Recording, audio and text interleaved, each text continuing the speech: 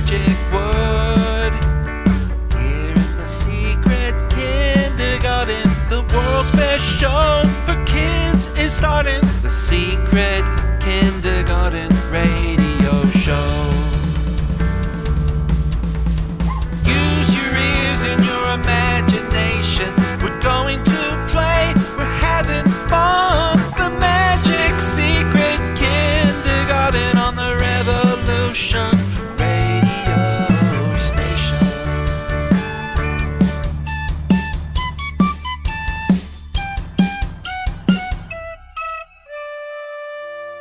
Welcome to the Secret Kindergarten radio show, where young children learn and grow. Young children learn and grow through play, and listening is one of those ways. So listen up and join me now. Listen anywhere. Listen anyhow. And I'm in the mood for some music.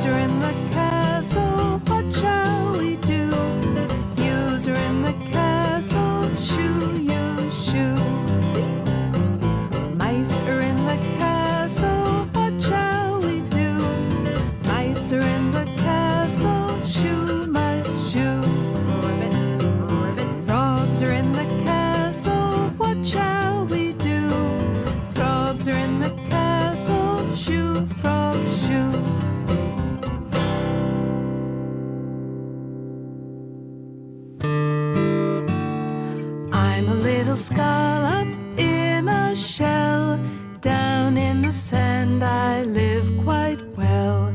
But if you come a knocking at my door, I'll close up tight, you won't see me anymore.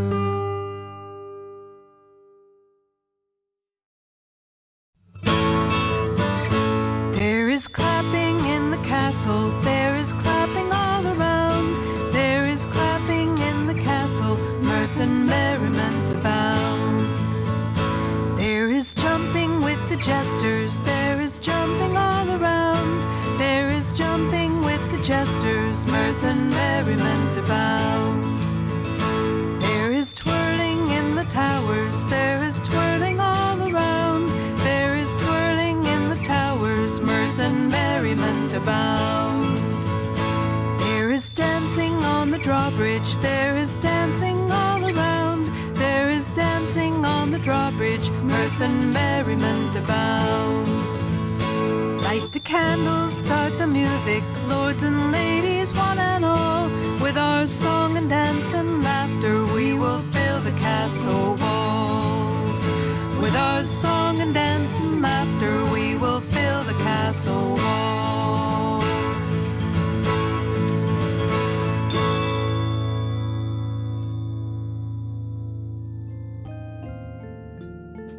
Did you know that we all breathe? We're all breathing, we're always breathing. But this activity, we are gonna breathe on purpose. We're gonna think about our breathing. All we're gonna do is we're gonna breathe in and count to 2. Excuse me. And we're gonna breathe out and count to 4. Okay, let's do it. Okay, we're gonna breathe in and out. 1, 2, 3, 4. And I'll do the counting for you. And we're gonna breathe in. 1, 2, and out. 1, 2, 3, 4. And in and out. 1, 2, 3, 4. And breathe in and And breathe out. And you know, a lot of us growing up, especially me, I usually breathe in for 2 and out for 1. But you want to breathe out more than you breathe in, because when the cows come in the castle, you don't have to worry. So let's breathe in and out. And we breathe in and out.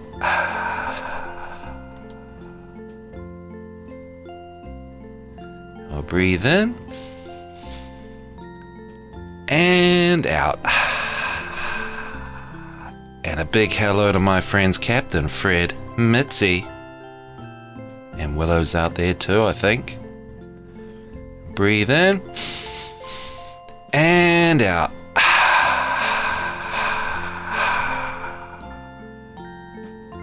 Now for me, being a stinky old man, you know, I find that doing that's weird. I think I might have been breathing wrong all my life. What? That's why if there's any you kids out there, well, you get all the secrets now.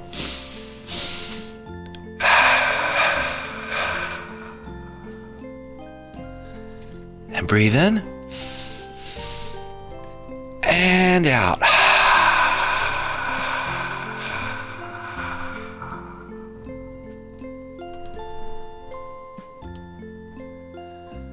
And we breathe in and out.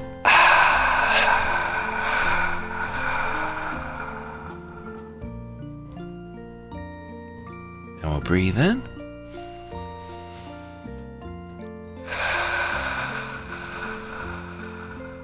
and out.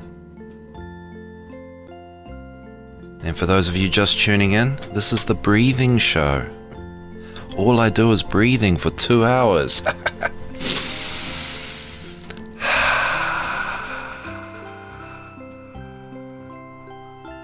Okay, one more. Breathe in. 2 counts and out for 4 counts.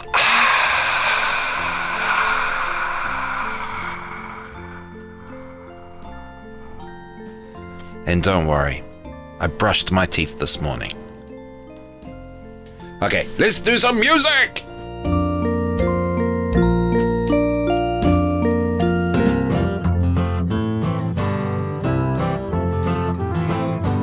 Every tree has roots, a trunk, and leaves and flowers too. The flowers and leaves and trunk and roots all have a job to do.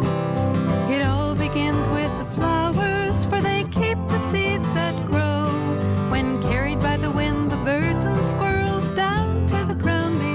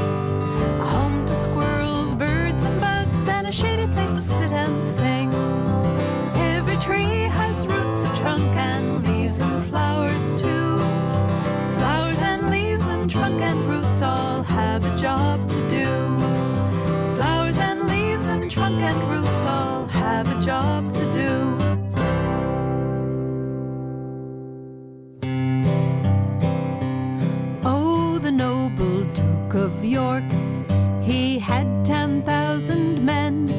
He marched them up to the top of the hill, and he marched them down again. Oh, when you're up, you're up. But when you're down, you're down.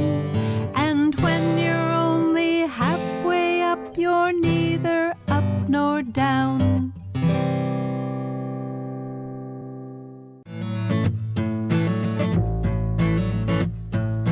Let's go to the market, let's go to the store. We can buy a loaf of bread and maybe a few things more. Let's go to the market, let's go to the store. We can buy some broccoli and maybe a few things more. Let's go to the market, let's go to the store. We can buy some cereal and maybe a few things more. Let's go to the market, let's go to the store. We can buy some bananas and maybe a few things more. Let's go to the market, let's go to the store. We can buy some orange juice and maybe a few things more.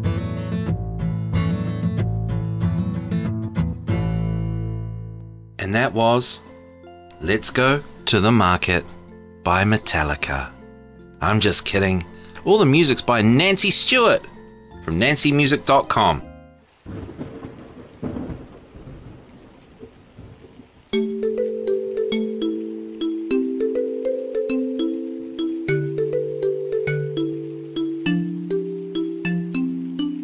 Oh, you know what time it is.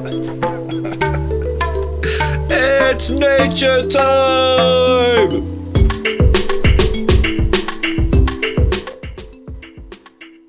Today, for Nature Time, we're going to talk a little bit about rabbits.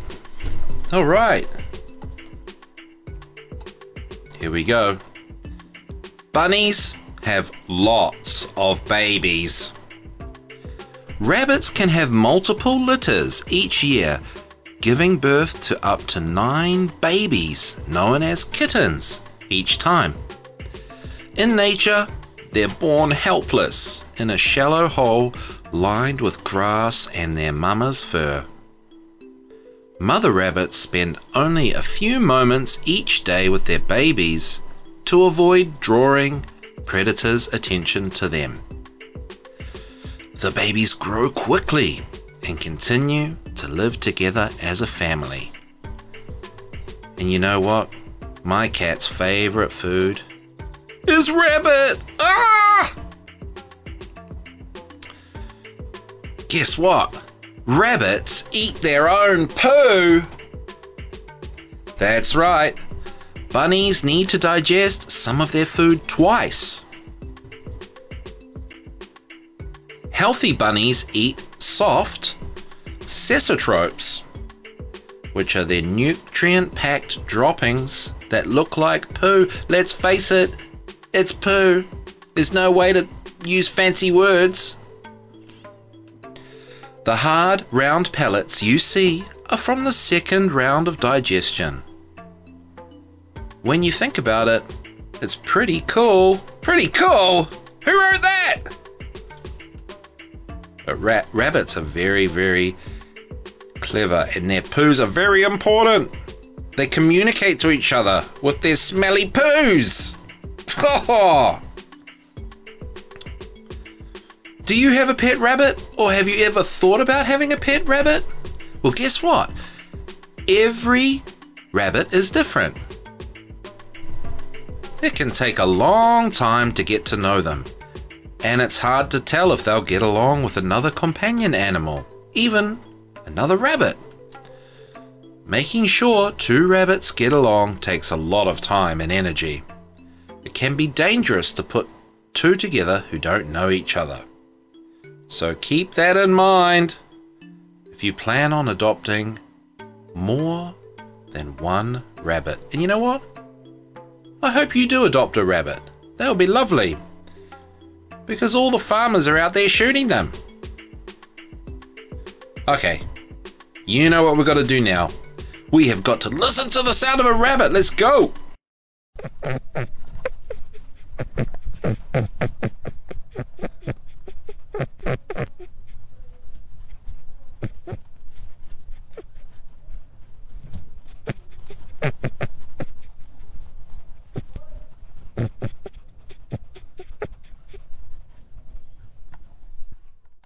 Would you believe it? That was a rabbit. That was not a duck. Okay, one more time. Come on, this is crazy. Here we go.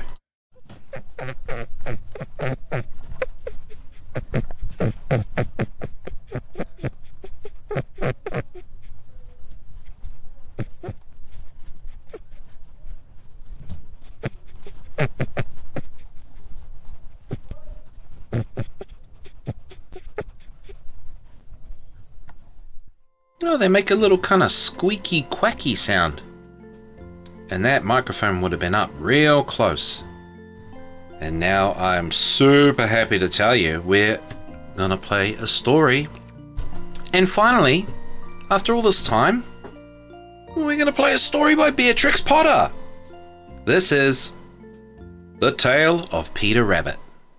The Tale of Peter Rabbit by Beatrix Potter. Once upon a time there were 4 little rabbits, and their names were Flopsy, Mopsy, Cottontail, and Peter. They lived with their mother in a sandbank underneath the root of a very big fir tree. "Now, my dears," said old Mrs. Rabbit one morning, "you may go into the fields or down the lane, but don't go into Mr. McGregor's garden. Your father had an accident there. He was put in a pie by Mrs. McGregor. Now run along and don't get into mischief. I am going out." Then old Mrs. Rabbit took a basket and her umbrella and went through the wood to the baker's. She bought a loaf of brown bread and 5 currant buns. Flopsy, Mopsy, and Cottontail, who were good little bunnies, went down the lane together to gather blackberries. But Peter, who was very naughty, ran straight away to Mr. McGregor's garden and squeezed under the gate. First he ate some lettuces and some French beans, and then he ate some radishes. And then, feeling rather sick, he went to look for some parsley. But round the end of a cucumber frame, whom should he meet but Mr. McGregor? Mr. McGregor was on his hands and knees planting out young cabbages, but he jumped up and ran after Peter, waving a rake and calling out, "Stop, thief!" Peter was most dreadfully frightened. He rushed all over the garden, for he had forgotten the way back to the gate. He lost one shoe among the cabbages, and the other amongst the potatoes. After losing them, he ran on 4 legs and went faster, so that I think he might have got away altogether if he had not unfortunately run into a gooseberry net, and got caught by the large buttons on his jacket. It was a blue jacket with brass buttons, quite new. Peter gave himself up for lost and shed big tears, but his sobs were overheard by some friendly sparrows who flew to him in great excitement and implored him to exert himself. Mr. McGregor came up with a sieve, which he intended to pop on the top of Peter, but Peter wriggled out just in time, leaving his jacket behind him. He rushed into the tool shed and jumped into a can. It would have been a beautiful thing to hide in if it had not had so much water in it.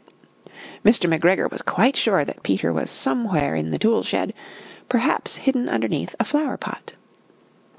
He began to turn them over carefully, looking under each. Presently Peter sneezed, "Kerchoo!"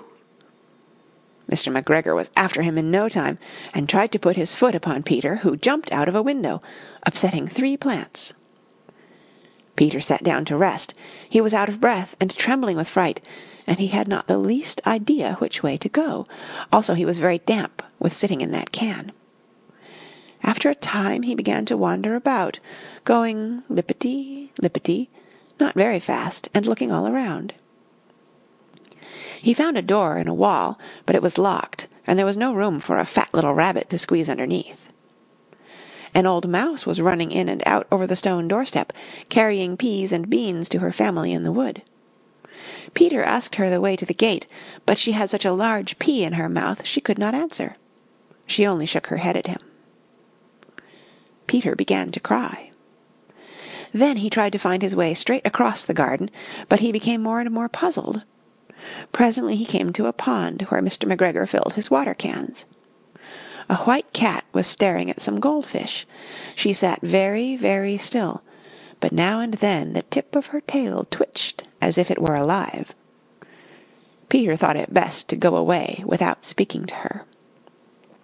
He had heard about cats from his cousin, little Benjamin Bunny. He went back towards the tool shed, but suddenly, quite close to him, he heard the noise of a hoe.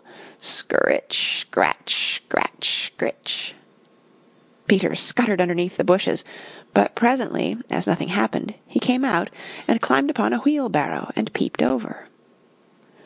The first thing he saw was Mr. McGregor hoeing onions. His back was turned towards Peter, and beyond him was the gate. Peter got down very quietly off the wheelbarrow and started running as fast as he could go, along a straight walk behind some black currant bushes. Mr. McGregor caught sight of him at the corner, but Peter did not care. He slipped underneath the gate and was safe at last in the wood outside the garden.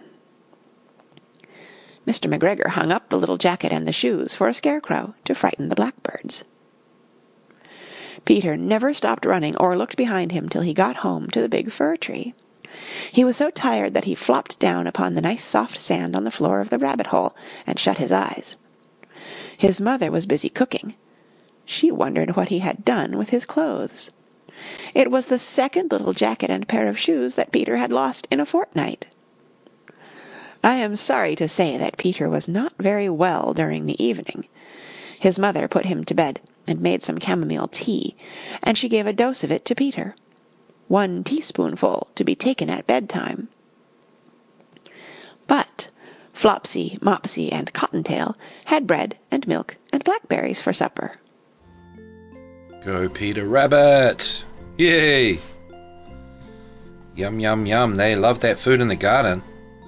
Boy, oh boy, do they what? Okay. I have a poem. This poem is called The Crab That Writes. Alright, here we go.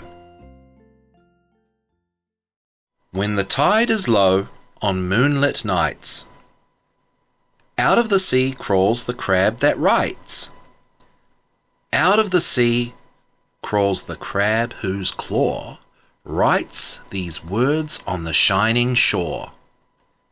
Pebble, mussel, fin and scale, sole and mackerel, skate and whale, seaweed, starfish, salt and stone, sand and shell and cuttlebone. When the tide is low on moonlit nights, back to the sea crawls the crab that writes.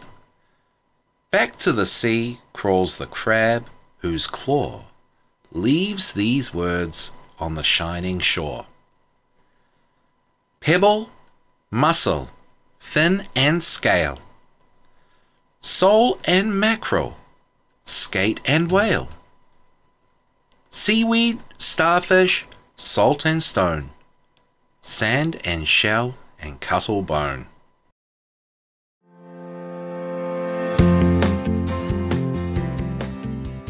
Oh, we're coming up to the half-hour mark. The end of another half an hour of Secret Kindergarten Radio.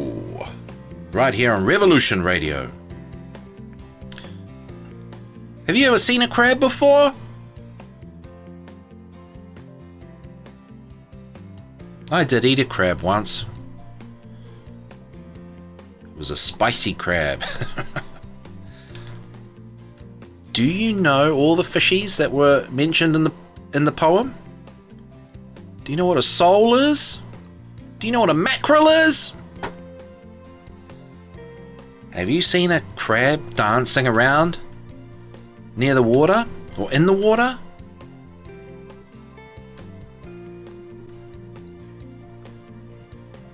I think crabs are super cool. You gotta watch out for their claws, they're pretty sharp.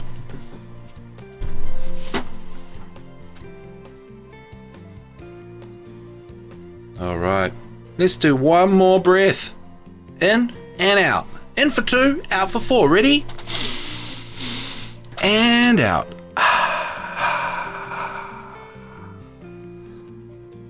Okay, one more. In. And out.